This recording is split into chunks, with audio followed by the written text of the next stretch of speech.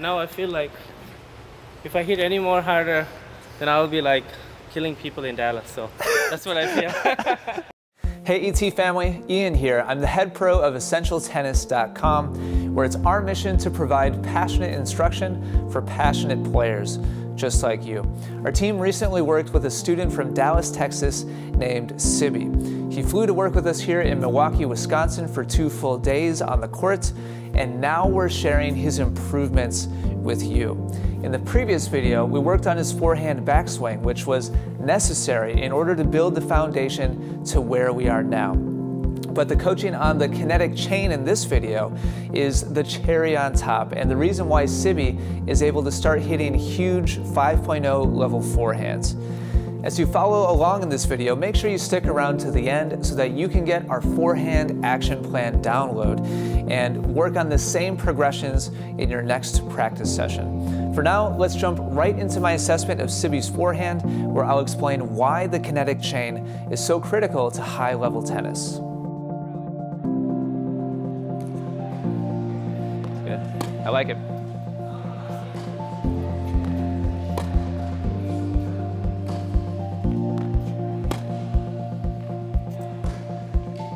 Nice job, nice job. All right, grab a drink. Nice job, man. Yeah. That's good. Good start, good start.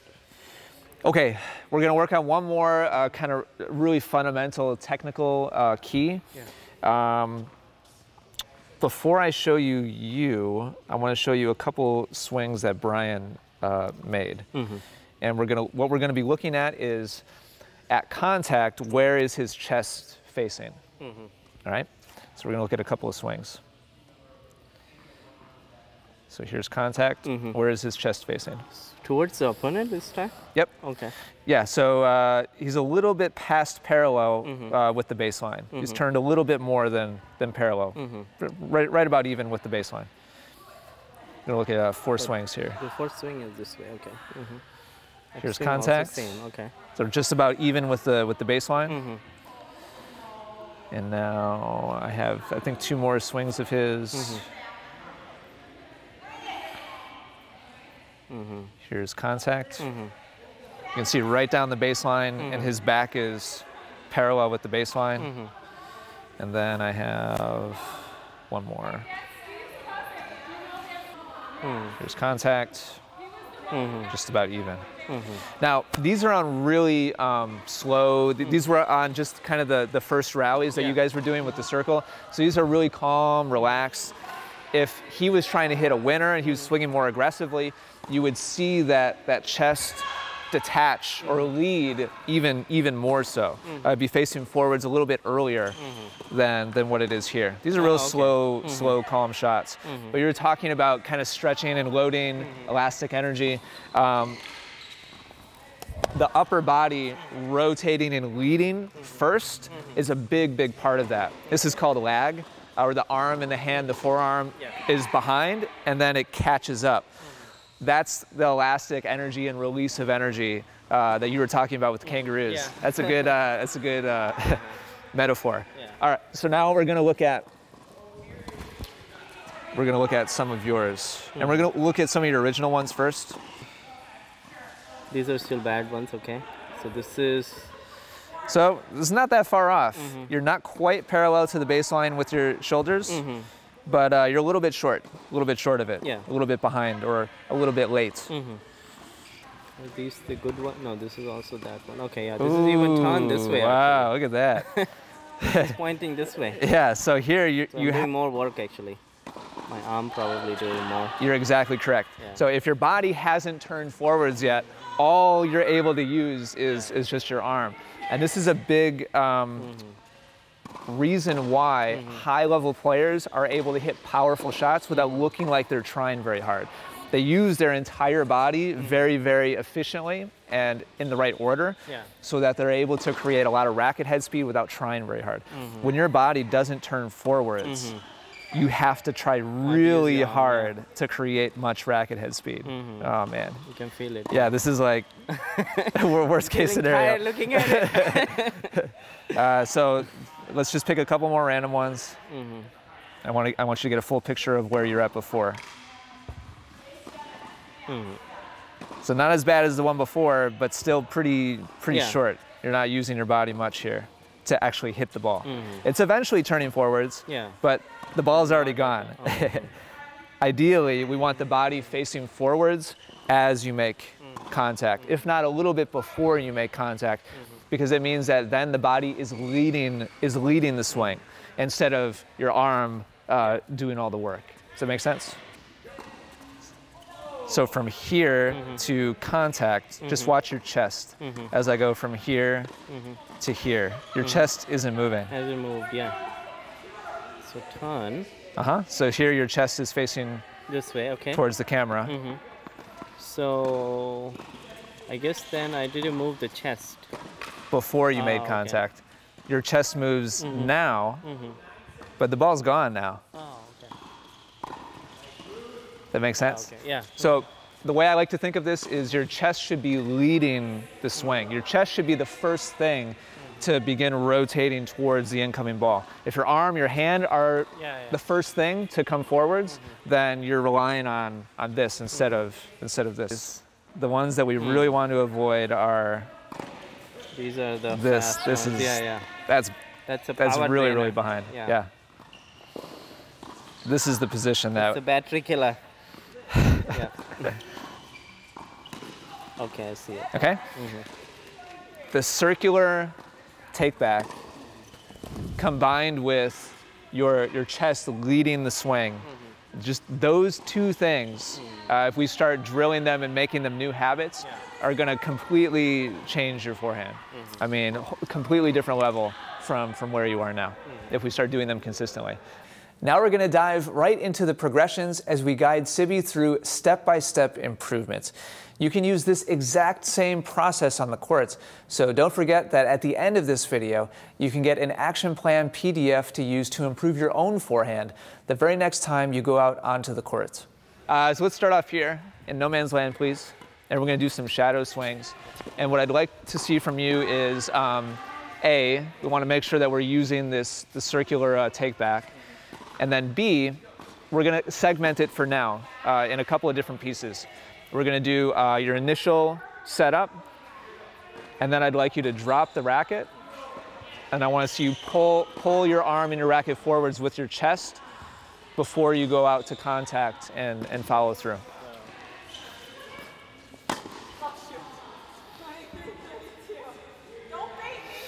Okay, now I want to show you a really critical part of this. I'm going to go back to one of Bryan's slow, easy shots. And as his chest starts to pull the racket forwards, I want you to look at where the racket is facing. Still facing down that way? Yes. Where's the tip of the racket pointing? Still, is it down or? Oh, it's still up, yeah. Still up, yeah. So right here, the tip of the racket is pointing back towards the back curtain, and the bottom of his racket, his butt cap, is pointing towards the ball. And he holds that until just before contact. And this is that stretching, that elasticity, pulling forwards and then releasing. Now, I want to show you what you're doing. This is the last repetition you just did. Take back. Now, as your chest starts to rotate forwards. Mine is same look like. It doesn't turn. Huh. Yeah, look at the racket face and watch your chest. They're turning at the same rate. You see how your strings are turning with your chest? Yeah. They're like exactly on the same plane. You see what I'm talking about? And now if we go back to Bryan, here's the swing we just looked at. Watch his chest turn forwards and look at the strings. So his chest is facing forwards, his strings are facing down at the court. They're not facing the same way at all. Yeah, yeah. This is the lag that I was talking about.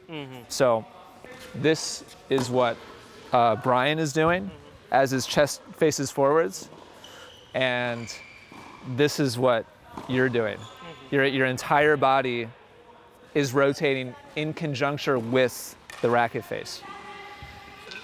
from your dropped position, your chest and your racket are turning at the same time. Yeah, but then what is the difference we want to do? Go ahead, do your circle take back again. What we want to do is turn forwards while this stays. Oh, okay. Yep, yep. Oh, yes, yes, okay. yes, yes, yes. So it's like yeah, now I see the leg. So you should feel a stretch in your okay. forearm and a stretch in your wrist as you start to pull forwards. Okay, before it's like... The way I want you to think about this is your chest is starting and your arm and your hand is just relaxed and they're being left behind. So this is your take back. If I'm totally relaxed and I powerfully turn my chest forwards, my hand and my arm just get left behind for a split second and then they catch up. Okay. If everything is rigid, then this all turns what as... happens if everything is together? What's the problem? There's no dynamic energy. Oh, okay. If everything is tense and tight and all moving at the same time, it takes much more effort to accelerate the racket than if you're loose and able to, yes, feel, okay. yes. Okay. Again, slow it down. So look at the last two that you just did. Do you see the difference? You can feel, yeah. Now your hand and your forearm is behind your chest, which means that as you make contact, this is the position that we want to be in at contact. So your chest is facing forwards. My left arm looks a little bit awkward. Yeah, don't worry about it. Yeah, let's just focus on this for now. Okay, yeah. One thing at a time. Whereas before, it's all together. it's all together at the same time. No lag, yeah. Exactly. Okay. So there's much less potential for racket head speed here. Everything is moving as one big piece. Think about frequently illustration is used of a bullwhip, or imagine snapping somebody with a towel. You ever do that? Yeah. Now imagine yeah. now imagine the towel is rigid. Yeah. Can you snap it? No, you can't snap it because it's one big piece. The only way that snap is possible is if it's flowing and able to curl and unwind quickly. There's like a curl that happens and then a snap back the other way.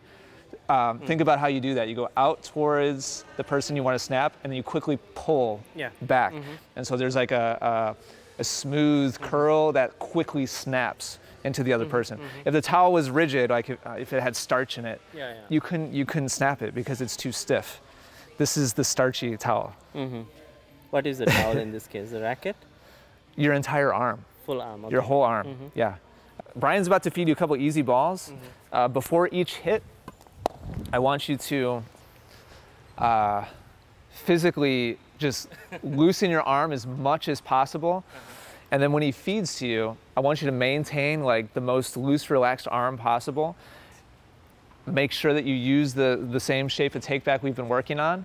And then your focus is going to be on keeping your arm totally like jelly, like loose, and leading with your chest as early as possible. Like I'd love for you to exaggerate it to where you're really kind of overstretching your arm and your shoulder. While make or miss the shot. Yeah, right. Yeah, I don't care if it like Hits the clock. whatever. Yeah, it hits the back wall or what. It doesn't matter where it goes. We just want to see you try to execute those two things as loose as possible and as early as possible with your chest. I like what I'm seeing already. So Brian, let him do 3 practice swings and then just real easy feed. So 3, just real smooth, relaxed, Tippy. Yeah.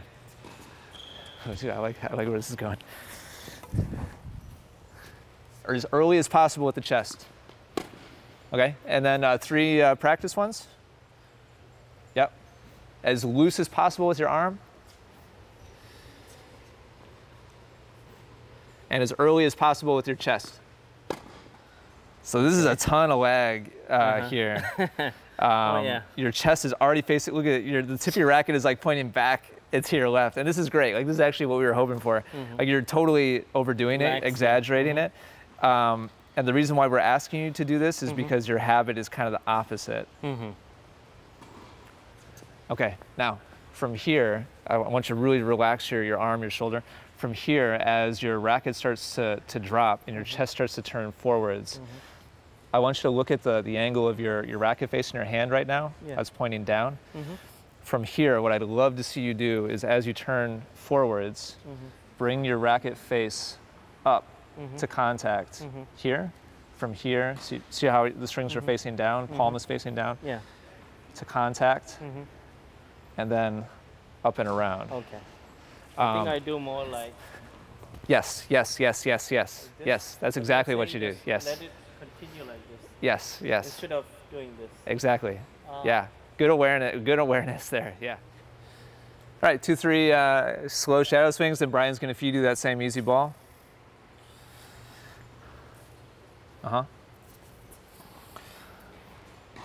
Not worried about making it at all.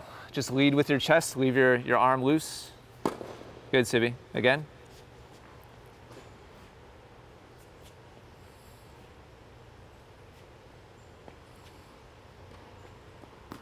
That's good. Relax your arm in your hand. Your forearm in your hand especially. That was better. Better path. Now I need you to loosen your arm up more. Just let the racket swing. Yes, yes, yes, yes, yes. Check out this last one that you just did. I'm just gonna play it.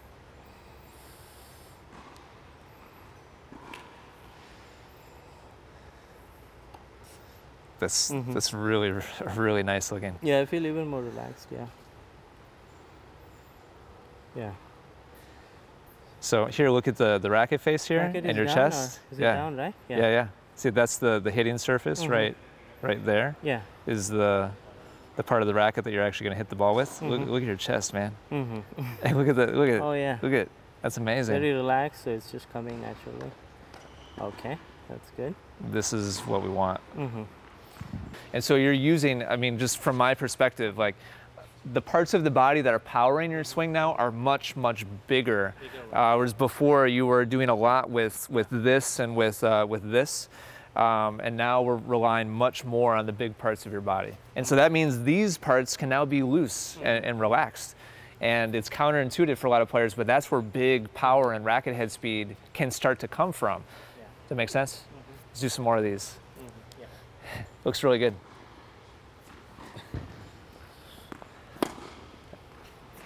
Oh yeah. Nice job. Yeah, I could feel that lag thing now. I can feel it now. Good. Where do you feel it? Yeah, I can feel here, and then just everything is going on. I'm not forcing anything now. It's just going. You know. Good. Nice job, man. No, just for fun, because I like to remind The students old- of. The evil. So the rhythm here is Yeah. like all over the place. There's no flow to it. Yeah. What is this one again? The old one, right? Yeah, this is like one of your first shots Yeah. today. Okay. And there's just a lot of arm going through. You're not using your body very efficiently, and the rhythm is all over the place. Brian, some easy cross court rallies, please. Yeah, keep the same two focus points, and that is as loose as possible with your arm, and leading as early as possible with your chest. Nothing else for right now. Just stay relaxed. Good. Nice, Sibi. Nice and early on that with your chest. Yeah. All right. Check these out. I want you to see a couple of these because I really like how they're looking.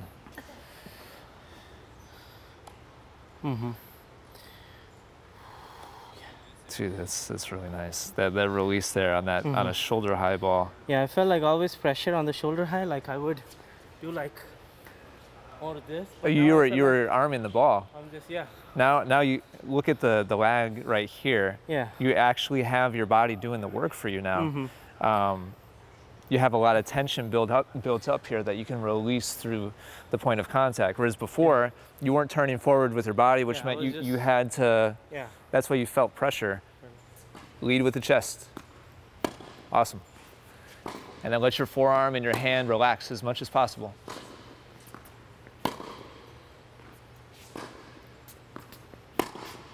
Out of 100%, what effort level would you say those last like 2-3 minutes were?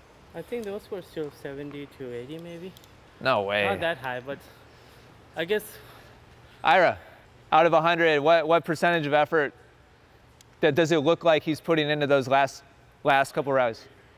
60 sounds high to me. I would have said 50, like at the most. Maybe, yeah. Maybe he said 80. On the. Maybe I felt like. I think is he referring to the result or the effort? Good question. Maybe a result. That's what I felt. Yeah. Yeah, because the old one I would put the same energy that much. Yeah. But now I feel like if I hit any more harder, then I'll be like killing people in Dallas. So that's what I feel. Ira brings up a good point. The resulting shot. Yeah. You're probably right. It's probably like a 65, yeah. 75. He said 80, like % resulting shot. But the smoothness and fluidity, the effort level looks really, really low. Yeah. This is how you know you're on the right track. It's like better results with less effort. It's like both, like in the right direction. So now I'd love to see you bring up the effort level by like 10%. Okay. Like we're not going to double it and like go all crazy, but like 10% more effort with the same looseness, the same relaxation. Nice relaxation there, Sibi. Nice, nice, nice. Oh my gosh.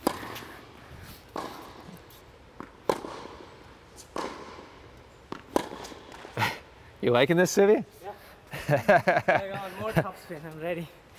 Yeah, I feel like no matter what, I'm not gonna miss. I feel like it's gonna go in. That's a good feeling. It looks nice, huh? I don't have to like tense to put it in. I feel like just let it go. Yeah. Just let it go. It's good lag here. Nice job. Good position with the chest. Hand is lagging behind. Yeah. Good contact point. Same thing here. A little more open on this one. More open, yeah. Yep. I think that's one thing I need to definitely. The more, basically, think about it this way. You were talking about feeling like you couldn't miss, like no matter what, it was going to fall in play. Yeah. If you start losing that feeling, it's very likely that on your take back, your racket is more open. Because as soon as it starts to open up, then from this position, if you just let the racket swing, then that's when the ball starts. That's when I need to do that. Yes, exactly. So if it starts closed to begin with, you can feel really free to just let it swing. Does that make sense? The more closed it is here, the more freedom you have to just swing the racket up towards the ball and not feel like you have to manipulate the racket to get it to come back into play. Does that make sense? Yeah. And what we're after here is the loosest, freest, swing possible. And so we need to be aware of where the strings are facing to allow that to happen. Does that make sense? Yeah. All right, let's hit a few more. It looks really good. Awesome. Jeez.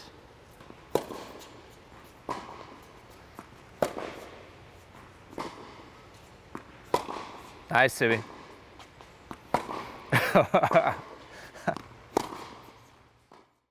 Even though our coaches won't be standing there right next to you like we were with Sibi, we can give you the next best thing. It's our goal to support your tennis in any way possible, so we want you to have access to quality coaching and improvement at home. And that improvement starts with a plan. Get instant access to our Forehand Action Plan PDF by clicking the link in the description down below or by going to www.forehandactionplan.com. All you have to do is let us know where to send it, and you'll know exactly what to do the very next time you practice so that you can get results like Sibi. Lastly, do me a favor, and after you get your action plan, come back to this video and leave a comment letting me know how your results are coming along.